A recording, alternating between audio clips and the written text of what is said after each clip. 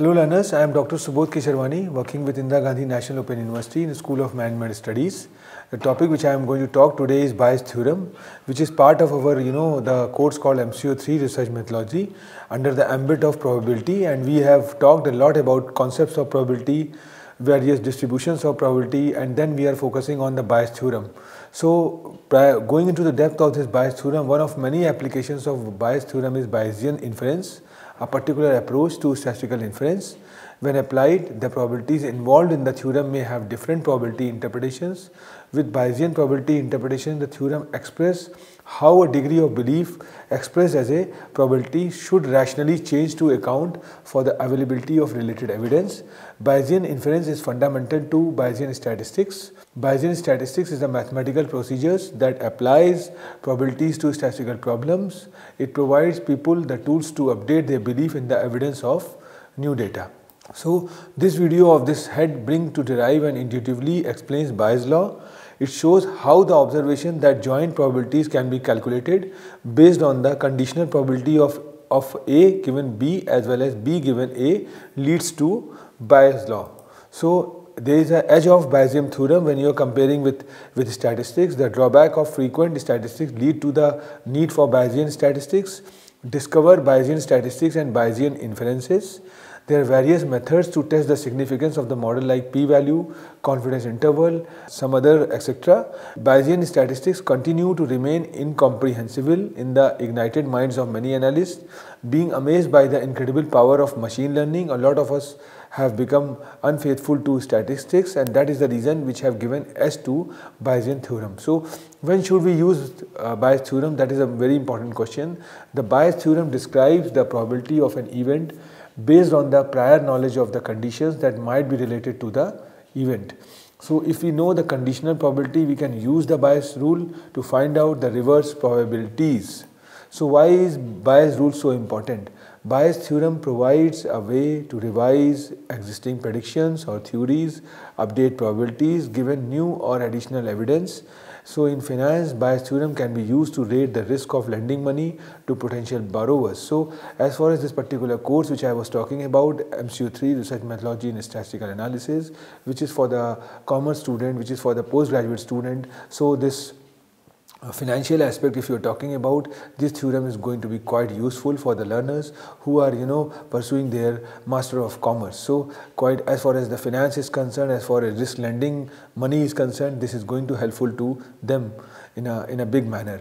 So in probability theory and statistics, Bayes theorem, alternatively Bayes law or Bayes rule, named after Reverend Thomas Bayes, describe the probability of an event based on prior knowledge of conditions that might be related to the event.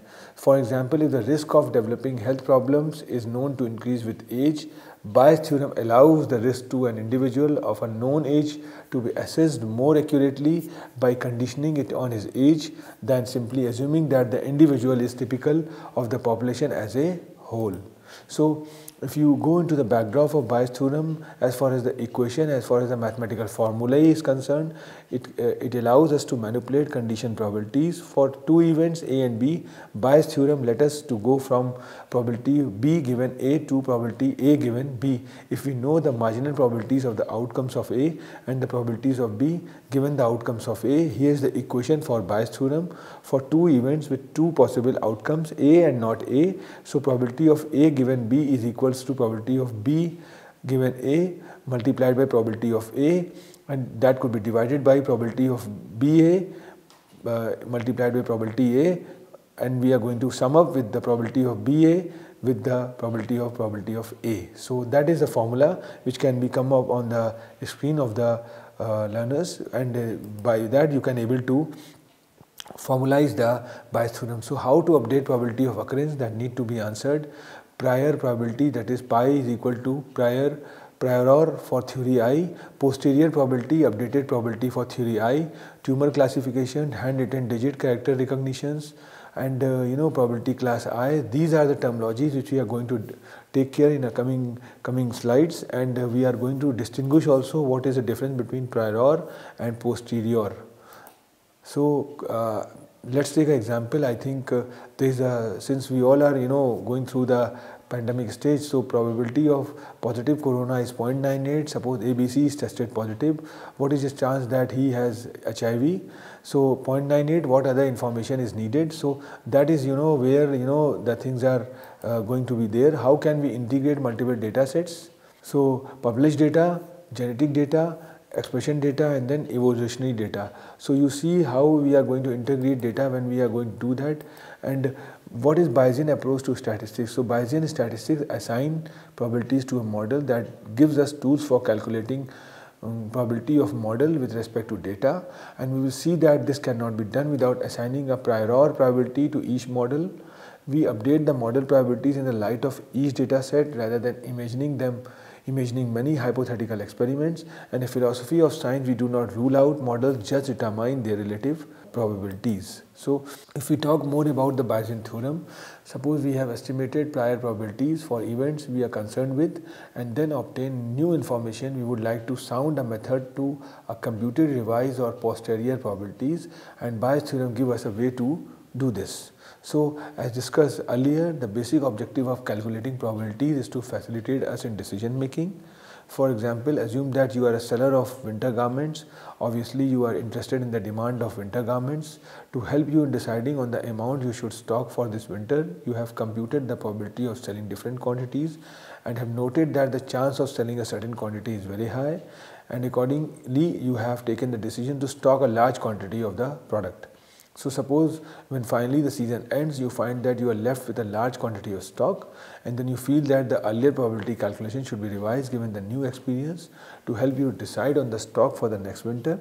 And similarly, situations exist where we are interested in an event on an ongoing basis. So every time some new information is available, we revise our probability, and this revision of probability with added information is formalized in the probability theory in terms of theorem called Bayes' theorem. And Bayes' theorem offers a powerful statistical method of combining our evaluation of new information as well as our prior statement of the probability to create posterior probability. So thus probabilities before revision by Bayes concepts are termed as priori probabilities, and probabilities which have undergone revision in the light of additional information by Bayes rules are termed as posterior probabilities, or revised probabilities which can be altered after additional information is gathered. So we will take into consideration these two terms in a more elaborative manner with the help of certain examples and certain pictorial presentations, so that the learners will get a clear view about what exactly the distinguishment between these two terms, that is priori and posterior. So these probabilities before revision by Bayes concept termed as prior probabilities, and probabilities which have undergone revision in the light of additional information by Bayes rules are termed as posterior probabilities, or revised probabilities which can be altered after additional information is gathered. So what is Bayesian approach to statistics? How does it differ from frequentist approach? Conditional probabilities, we have already have a very elaborative sessions, maybe in a coming days when we are going to talk more about probability distribution. Under the ambit of that, we are going to talk more about the conditional probability. Either it could be with respect to the dependent variable or independent variable. So Bayes' theorem, priori probabilities are there, and examples of applying Bayesian statistics and Bayesian correlation testing and model selections are also need to be taken care. So if you see this particular image, you will find out that Bayes process is at the center of the thing, where priori probability is there, then new information is coming up, and then afterwards you make a sequel of that which is considered as a posterior probability. So this can be also explained with another example, another view, where you see that Bayes' theorem is there, then likelihood, data, priori is there, and finally posterior distribution is going to be created. So you see how the graph is going to be helping and how the data is going to be fruitful for that. So a priori and a posteriori are Latin phrases used in philosophy to distinguish type of knowledge, justification or argument by the reliance on empirical evidence or experiences. A priori knowledge is that which is independent from experience. In Bayesian statistical inference, a priori probability distribution, often simply called the prior of an uncertain quantity, is the probability distribution that would express one's belief about the quantity before some evidence is taken into account. Priors can be created using a number of methods. For example, include mathematics, tautologies and deductions from pure reason. So if you have a tabulated comparison between the posteriori and priori, you will find out that synthetic and analytic is the important ingredient. If you talk in terms of synthetic, the posteriori is going to give the true value for now but could be different. That is, chilies are hot, speeding is dangerous, contingent but useful, vivid. Whereas on the other hand, if you talk more about the priori with respect to synthetic, is prompted but not proved by the experience, which is true, independent where independently of experience, that is mass, the categories of Kant, cause, substance, etc. So discoverably use informative necessary structure or experience of the word. And if you talk in analytic term, I think null is there, and when you talk in a priori terms, self-evidently true, necessary, wholly independent of any admixture of experience, subject contains predicate, bachelors are unmarried, like these are the things which can come under that. So aims to understand the difference between a priori and posteriori is very important. A priori before does not start from experience. A posteriori is considered the after experience is needed. Focus on the word prior and posterior to help you remember which way around they are.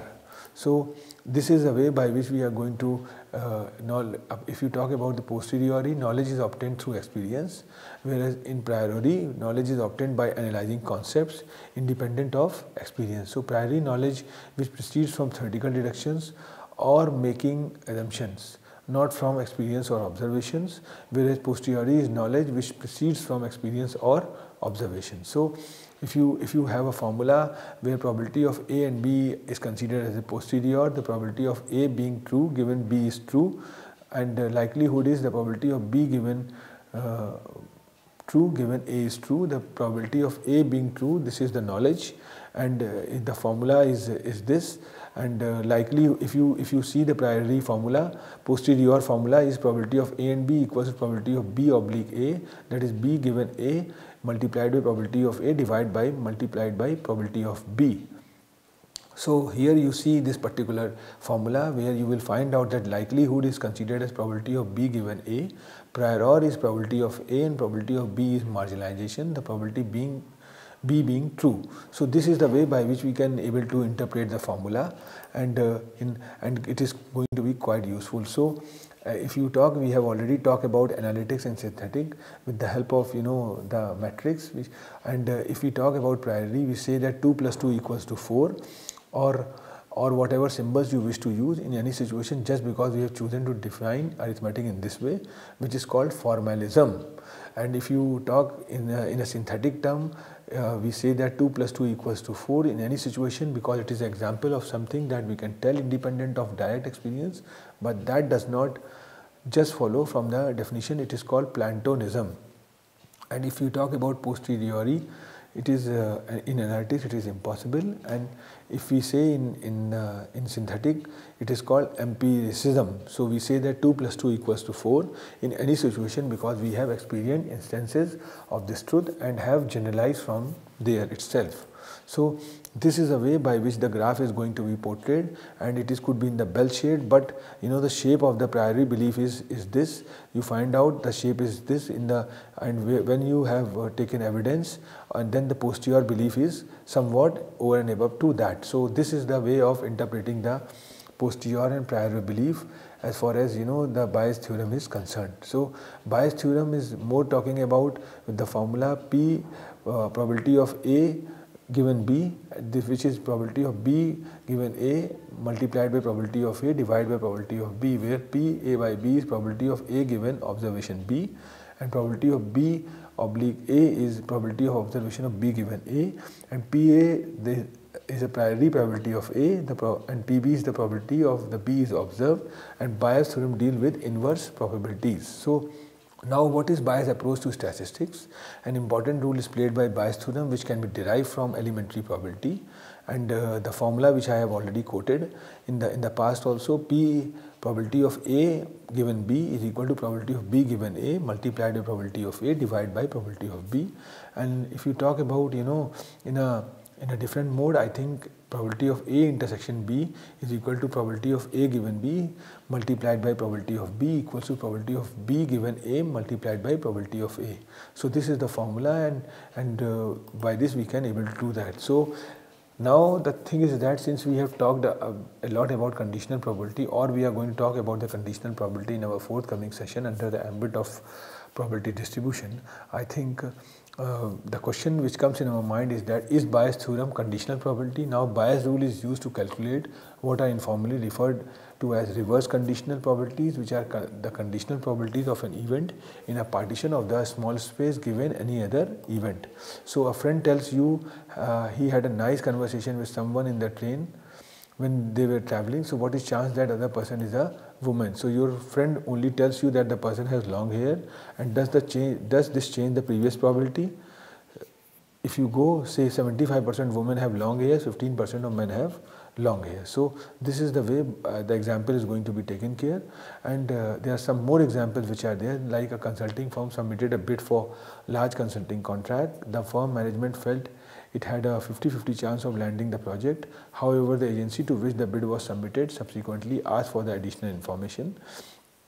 Past experiences indicates that for 75% of success bids and 40% of unsuccessful bids, the agency asks for additional information. What is prior probability of the bid being successful? That is prior to the request for the additional information. What is the conditional probability of a request for additional information given that the bid will be ultimately successful? Compute the posterior probability that the bid will be successful given a request for additional information. So if you are going to calculate with the help of this formula, I think S1 denotes the event of successful obtaining the project, S2 is the event of not obtaining the project, and B is the event of being asked for additional information about a bid.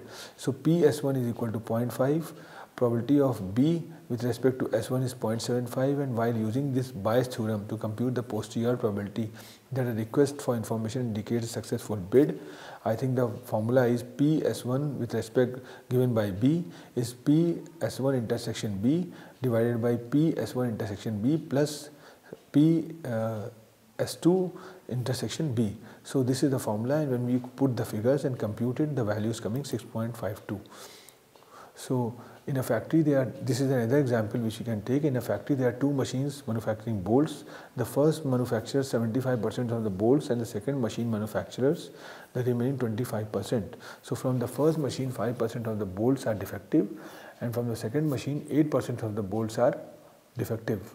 A bolt is selected at the random, which the probability the bolt came from the first machine given that it is defective. So let A be the event that a bolt is defective, and let B the event that bolt came from machine 1. Probability of B is 0.75 and probability of B hash is 0.25, whereas probability of A given B is 0.05 and probability of A by given B hash is 0.08. So now using Bayes theorem to find the required probability with the help of the formula, we can able to calculate, and the value is coming 0.3846. So now applying Bayes theorem to cancer patient, this is another hypothetical example which we have taken, and we see what is the repercussions and what are the impact of applying the Bayes theorem while checking it. So even if 100% of patients with pancreatic cancer have a certain symptom, when someone has the same symptom, it does not mean that this person has 100% chance of getting pancreatic cancer. Assume the incidence rate of pancreatic cancer is 1 divided by 1 lakh, while 1/10,000 healthy individuals have the same symptoms worldwide. The probability of having pancreatic cancer given the symptom is only 9.1%, and the other 99.9% could be false positives.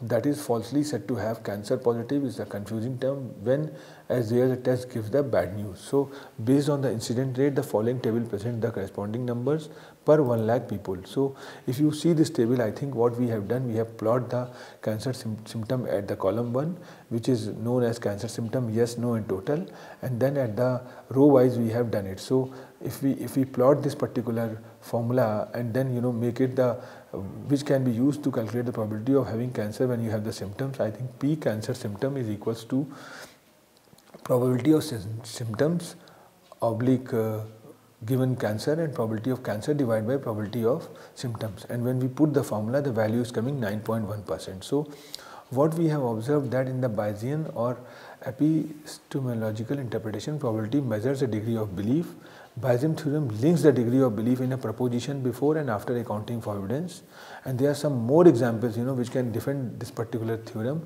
And as far as the interpretation is concerned, so it is believed that 50% certainty that a coin is twice as likely to land heads than tail if the coin is flipped a number of times, and the outcome observed that the degree of belief will probably rise or fall, but might even remain the same depending on the results. So for proposition A and evidence B, probability of A, the prior is the initial degree of belief in A.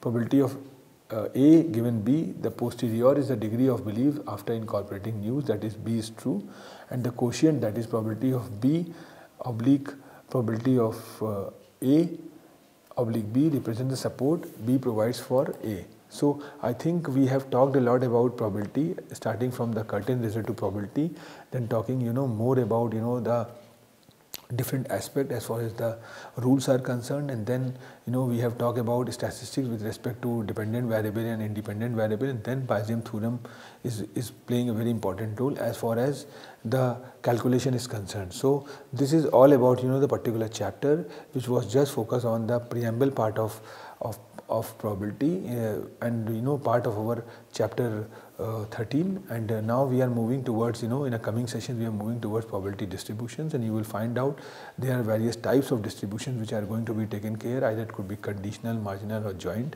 with respect to that, and we can also emphasize more on the different aspects like the Poisson distribution, or the binomial distribution, or different kinds of distribution in the coming heads. Thank you very much. We will have some more thought-provoking session which can back this particular block, because this block is more emphasized on the testing, and after accomplishing this particular chapter, particular block, we can able to do a lot of things in statistics, because the concept building part had been done, the academic part had been done, the research analysis had been done. Now the time had come where we are going to come out from the trend analysis and do a lot of testings, and finally when the test results come, then we start making the accumulating all those tests and making a report. So this is going to give us a complete view, complete report about that, which could be the part of the forthcoming discussions which we are going to take when we are going to give the final touch to this particular course. So this is all about this probability, and